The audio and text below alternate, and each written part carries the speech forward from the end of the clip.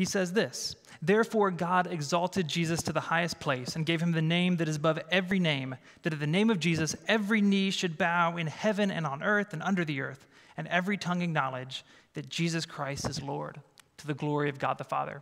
So let's stand and worship together as we sing "Angels We Have Heard on High."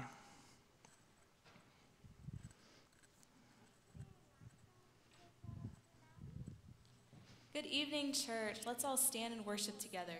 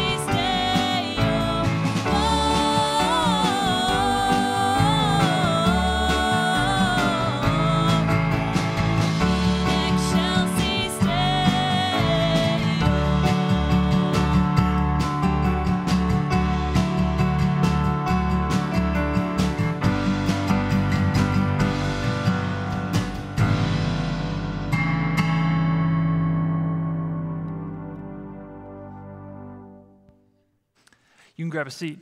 As we move into our time of offering, I'm going to invite Bobby Pauley to come up. Bobby's going to share with us some updates about our new space. And if you would like to give or give your offering, you know we have 4 different ways to give. The best thing to do if you don't know is just go to our website, and all of those are displayed, and you can figure out the one that's best for you. So go ahead, Bobby. Thank you, Bill. Merry Christmas, Restoration Church, and thank God for the birth of Jesus Christ, our Savior. So I wanted to spend a little time and speak with you a little bit and update you on how we're progressing with the building. And so we've engaged a general contractor a little over 2 weeks ago. His name is Scott Lessinger. And Scott is a member of Grace Community Church that meets at Chickahominy Middle School. So he very well knows what we are aspiring to in terms of new space. So Scott is a blessing, and we're very thankful to have him as our general contractor. You may know, some of you may know his wife, Megan. She's heavily involved in MOPS. And at any rate, just a great example of a Christian couple. Finally, Scott is well underway. He has got our building permits filed. He has started ordering materials, engaging with his subcontractors, and so work is getting ready to progress.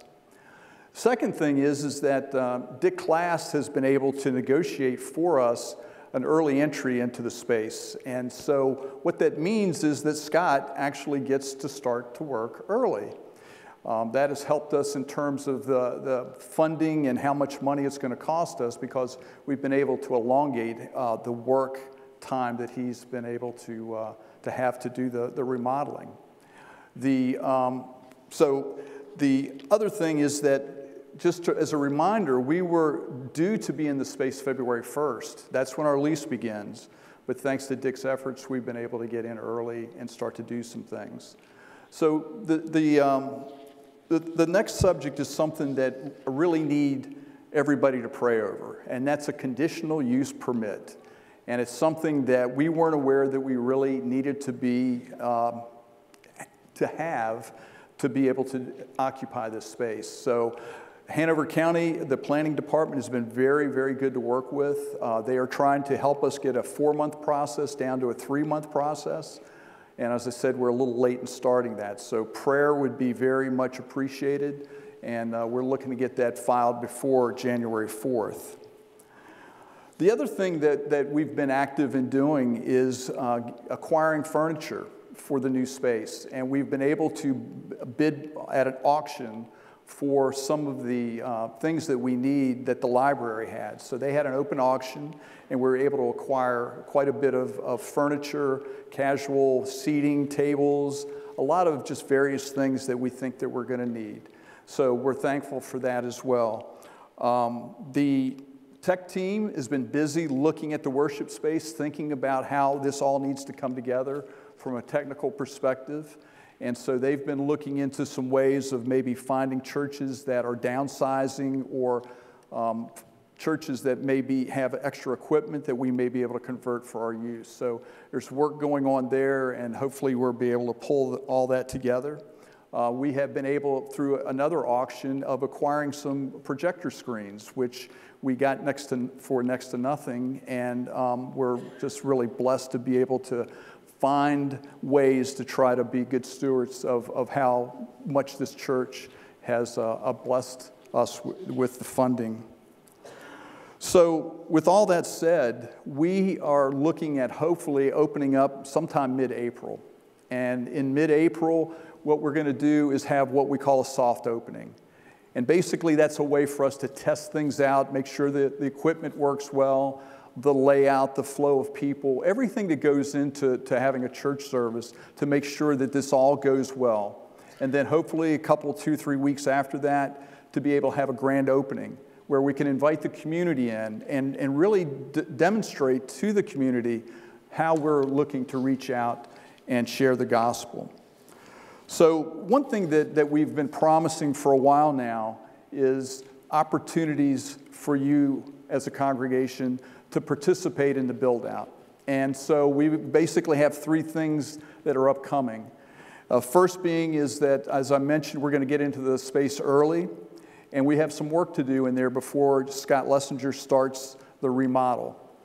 And that's such things as taking down some counters that we're going to repurpose for the build-out, removing some bookshelves and what have you, and getting those ready to be repurposed and reused other places in the space. So, we've got a little bit of furniture that we need to get situated and put aside so that it doesn't interfere with Scott's work.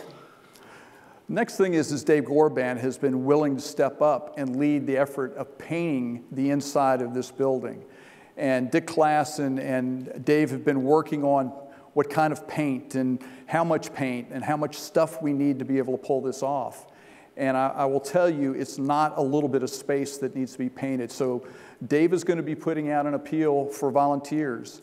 And, if you have skills in that area, please step up, volunteer. What we're going to hope to do is, as Scott finishes different spaces and opens them up, that we'll be able to paint as we go along.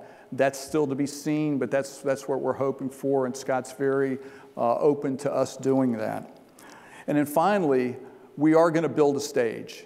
So if you have skills in that way in terms of carpentry or just had some exposure, this is essentially going to be a deck that we're going to build and make a stage out of within the worship space. So look for opportunities there. We're hoping to get that work underway sometime in March. So, just a word about all of that in terms of putting it in perspective. There's a lot of things that are happening, a lot of work to be done over the next 2 or 3 months. But I want to encourage you to think about the work that starts after we get into space. So in April, when we get underway, we're going to get an opportunity to put our best foot forward, and we're going to get an opportunity to show the community what Restoration Church is really about, and that's leading people to a saving relationship with Jesus Christ. So, we're thankful for what this congregation has done in terms of support. The Vision campaign, I'll be honest with you, I'm a little overwhelmed with how faithful and how dedicated this church body is to this ministry that we call Restoration Church.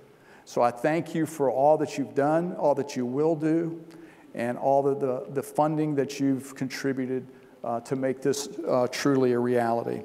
So, as members, we've committed a lot, and we're going to ask a lot coming up in terms of skills and talents and time.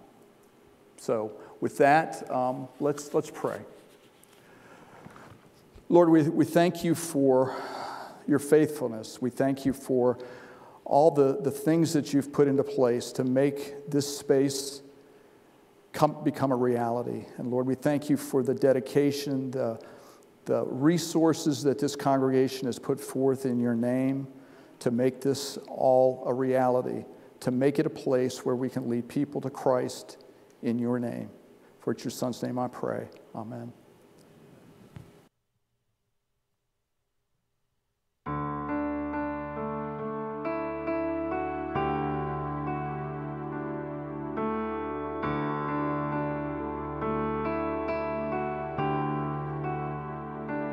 In the darkness, we were waiting without hope, without light.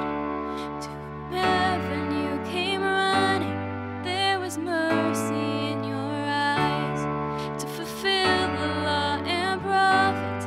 To a virgin came the word from a throne of endless glory to a cradle in the dirt. Why don't you stand and worship with us?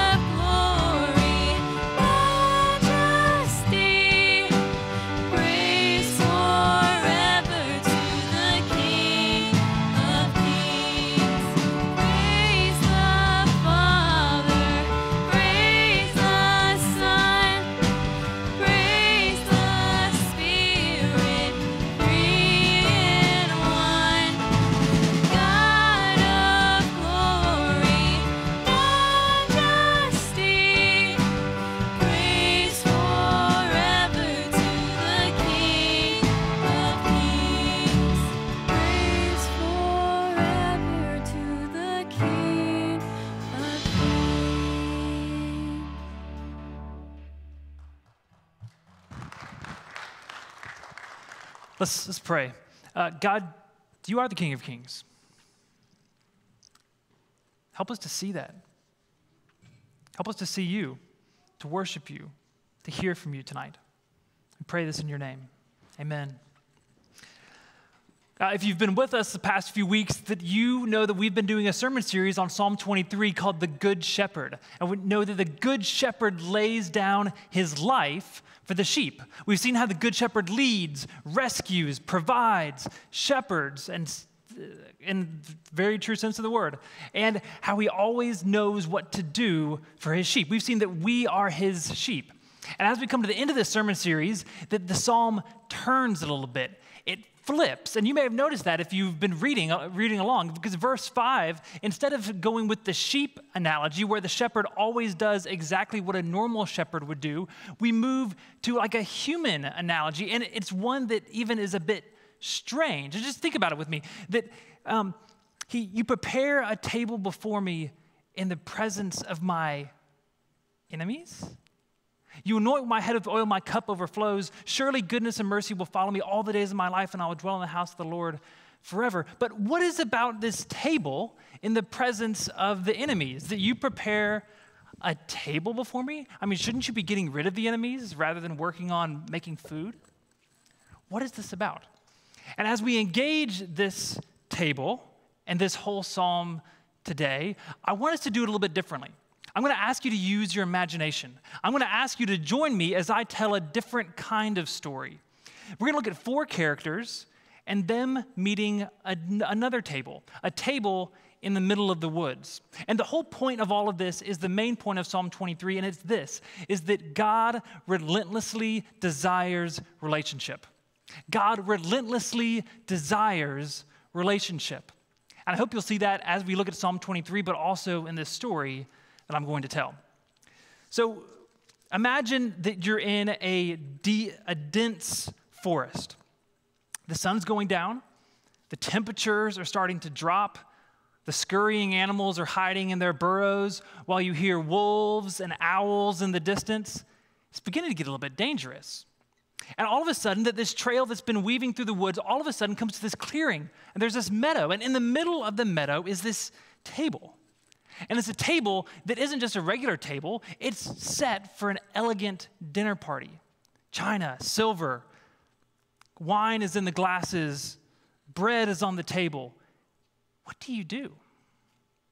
Now, the first character in our story who meets this is a wiry trail runner. Now, he's far ahead of everyone else because he's skirted that whole valley of shadow of death thing behind him. He found a shortcut around it, and he's come into this clearing, and boom, he sees the table. At first, he's perplexed. What is this table right here? But he quickly concludes, it's of no use. Probably what this thing is, it's a distraction for the weak-minded. People are like sheep, you know? They're always getting distracted by the things of the world. This is probably one of those. If not, it's probably a trick.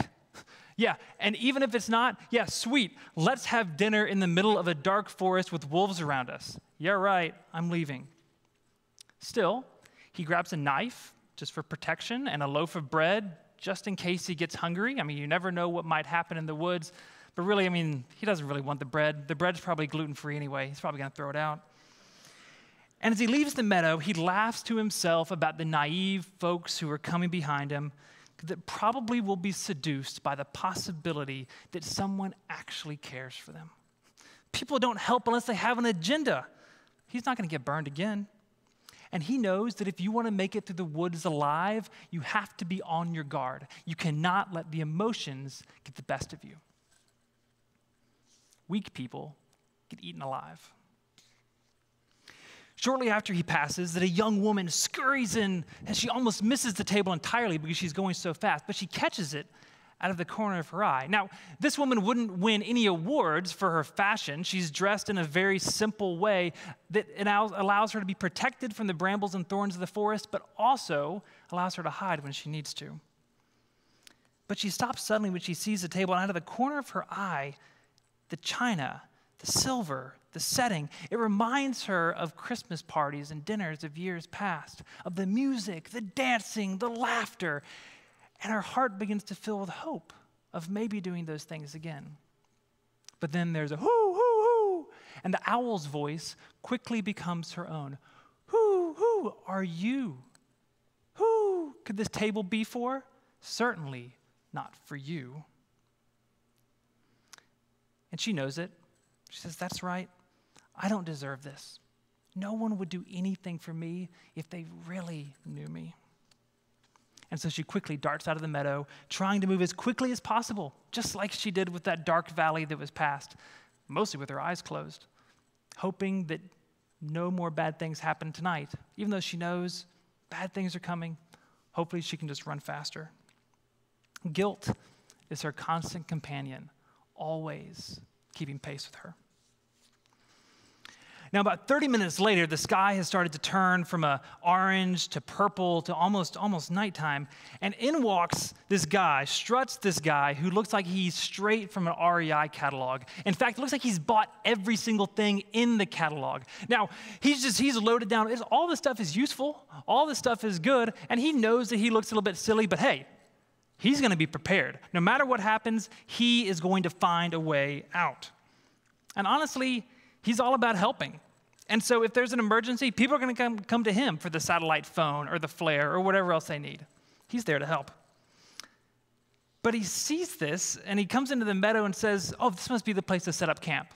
Then he checks his guidebook and says, nope, the guidebook says I need to go farther before I set up camp. But still, he looks at everything on the table, and he's interested, but then gets increasingly just frustrated. Says, I can't believe this waste. Who would put this in the middle of the woods? It's probably going to get broken. And look, the spoons aren't even in the right place. There's a knife missing right here. What good is this? Oh, this is another problem that I need to fix. Just like I fixed that dammed up water in the stream, and just like I fixed that rickety bridge in that weird valley that I went through, and just like I fixed all of the bad signage in the woods, that I need to fix this also. When he straightens up the spoons to get them in the right place. And is about to leave, then says, no, I have an idea. I am about helping people. And so he grabs 2 place settings, finds a way to stuff them in his bag, and says, maybe, there's 2 people in front of me. I bet they could use something. I bet I can help them. My motto is, people have problems, I have solutions. So let me get this stuff, and I will fix it for them. They've got needs, I've got plans, perfect combination. So off he struts, has everything he needs for a night in the woods. He's a realist. He knows that problems are ahead. Now then, when it's basically pitch black, someone else stumbles into the woods. A woman, she's a bit older and out of breath, but she has a bewildered smile on her face. However, if you would have seen her a couple miles back, you would have seen a very, very different woman. She had just made it through the dark, dark valley in some kind of circuitous route that was somehow always firm, even though she went in circles. And when she had come up to the top of the valley, that she had said, all right, I hope I have enough light to get through the forest ahead. But she got to the top, pitch black. She sat down to cry, thinking, oh, I thought that what was happening there was an experience that was a promise for future hope, but maybe it was just confusing. Maybe it was just deception. I don't know. And immediately she hears a wolf crying. Oh! And off she runs, sprinting in the opposite direction. But she looks up and notices 3 things all at the same time. Not only is it dusk dark, it is dark, dark now. But also that she looks around and there are fireflies in all of the grasses on the side of the path. And also that right between the trees, there's a full moon that's risen. And somehow that it is it's lighting the path right in front of her. And that because other people had walked it before, that it's reflecting. And so she's able to just walk this path. And she starts to jog and then skip and is just laughing at herself at the utter ridiculousness of all of this. Because it seems like no matter what happens, there's always just enough for one more awkward step in front. So when she gets to the meadow and sees the table in front of her, she is out of breath, bends over, and almost just starts laughing and says, yeah, so this is for me too? Yes, says a voice. Come and enjoy your master's feast. And she did. Course after course, simple things bursting with flavor, and a cup that was never empty.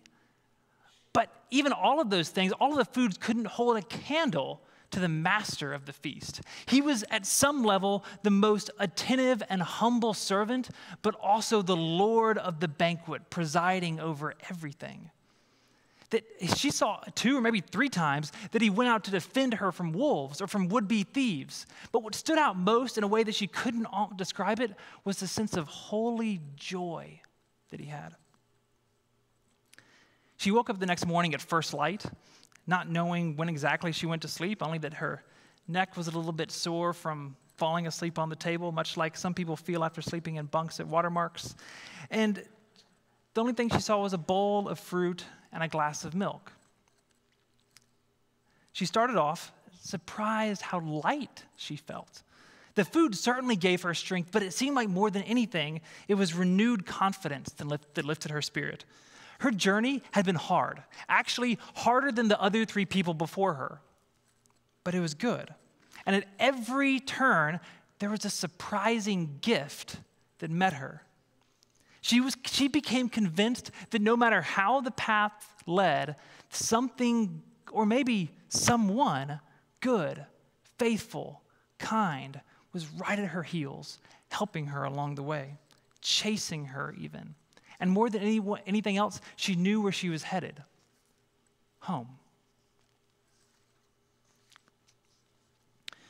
I'm curious, as you hear these stories, where do you see yourself in them?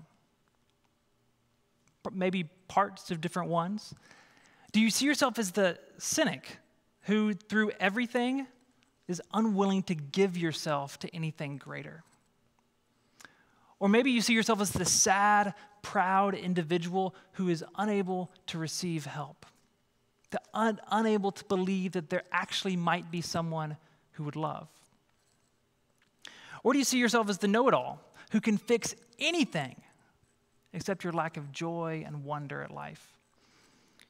Or do you see yourself as the humble follower, not knowing what is ahead, but convinced that the goodness and mercy of God are pursuing you every step of the way? I wonder also, what would your motto be? Would your motto in life be, surely goodness and mercy will follow me? Or is it, things are probably going to get worse, don't get your hopes up? Or, I'm not good enough, I never will be?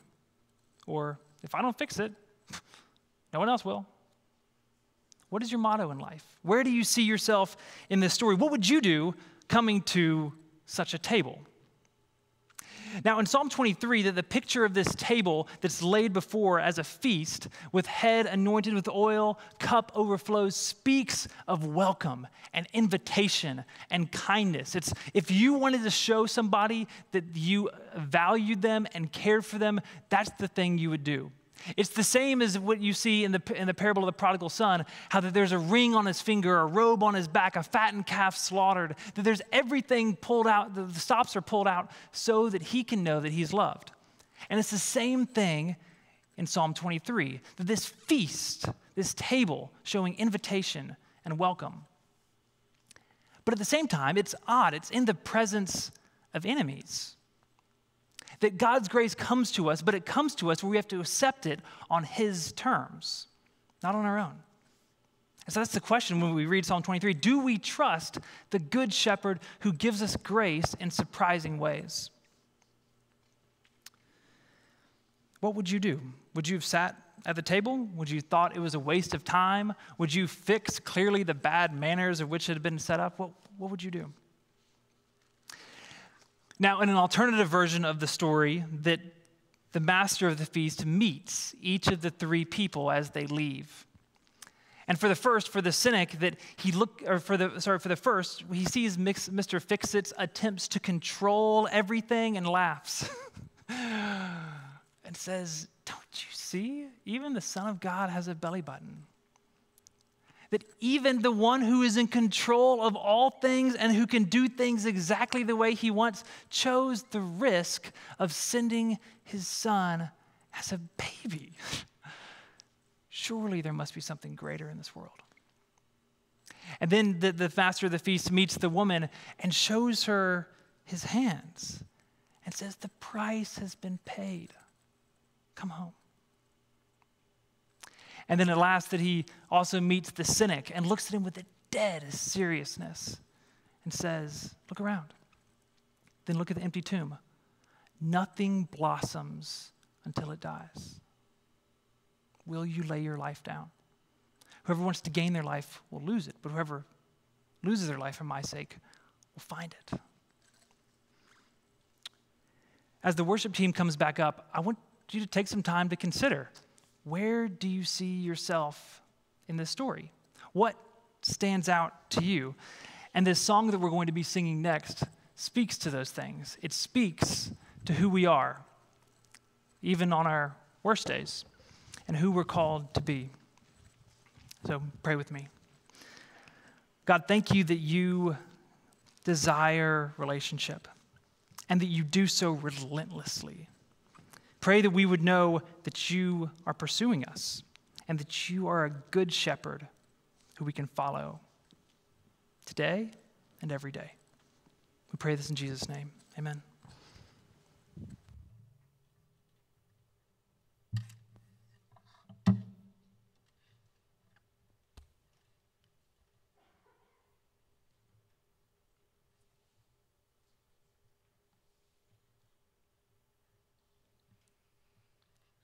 As we sing this next song, it's called "O Come All Ye Unfaithful," which is a little different from the traditional Christmas song that we're all used to. But basically, the message of this song is really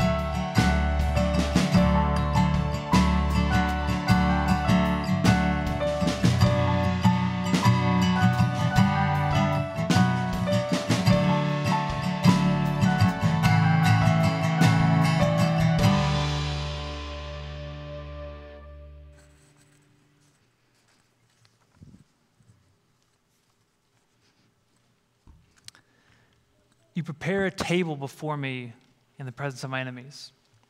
You anoint my head with oil, my cup overflows. Surely goodness and mercy will follow me all the days of my life, and I will dwell in the house of the Lord forever. God gives us this table as an invitation to come to him. This table isn't the table of Restoration Church. This isn't a table of any affiliation. This is a table for those who have said, Jesus is the good shepherd who has laid down his life for me. And I'm turning from my sins, from my old way, and I am trusting him. And I've been baptized into his church to be a community of his sheep. That's what this table is for. It's not a table for those who have it all figured out or have it all together, but who know they need Jesus. So as we come, let's confess our faith together. And we'll confess our faith by reading Psalm 23. So I think it should be up on the screen. And if not, then you will have wished you would have memorized it. Let's say it together. The Lord is my shepherd. I shall not want. He makes me lie down in green pastures. He leads me beside.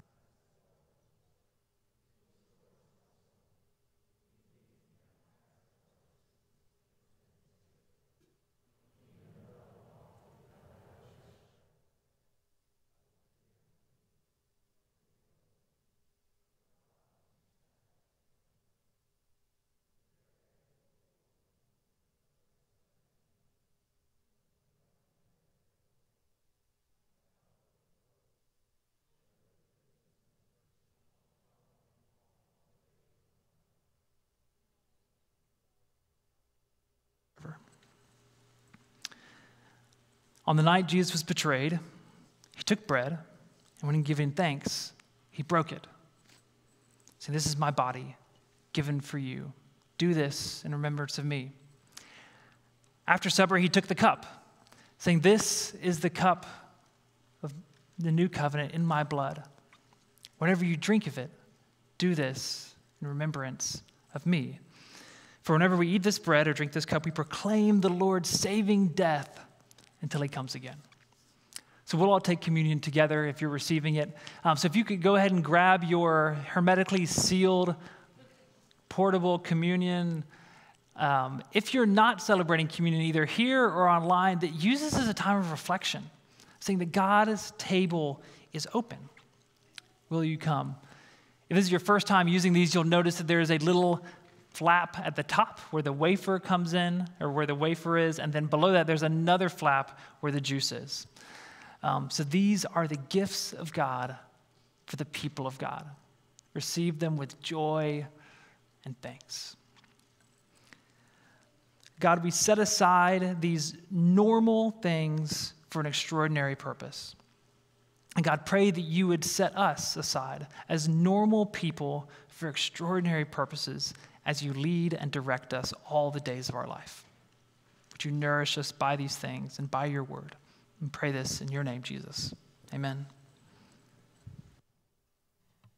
Please stand with us for one last proclamation of our faith.